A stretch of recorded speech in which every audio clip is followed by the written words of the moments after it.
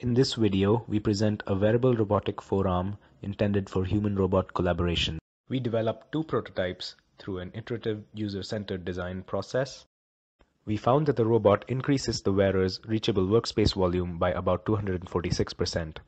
We also found that the biomechanical loads that the robot applies on the user are well within ergonomic limits. The first prototype, Model 1, had 3 degrees of freedom: horizontal panning, length extension using a rack and pinion mechanism, and a soft, compliant, cable-driven, two-fingered gripper. With this prototype, we conducted online surveys to find usage scenarios, contextual inquiries at a construction site, and in-lab usability studies.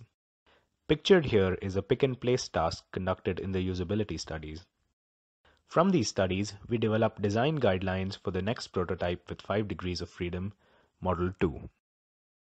It has horizontal panning, an additional vertical pitching degree of freedom, length extension with a belt-driven rack and pinion mechanism, an additional rotational degree of freedom at the wrist, and a lighter under-actuated two-fingered gripper.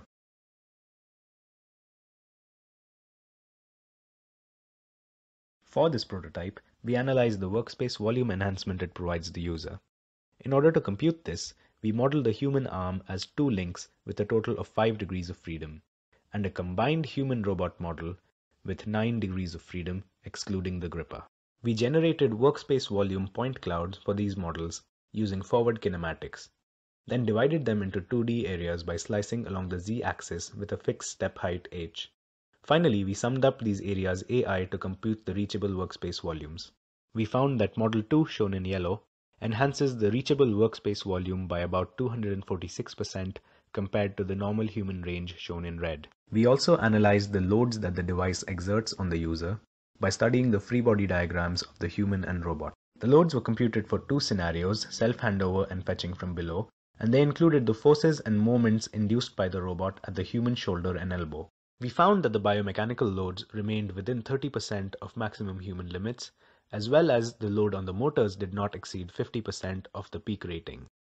Here are some indicative usage scenarios, such as fetching an object from below the user, shown along with load graphs and simulations. The second task is assisted handover of an object to a person who is behind the user. In the future, we plan to make the robot autonomous using human intention prediction, dynamic path planning, and artificial intelligence for robot behavior generation.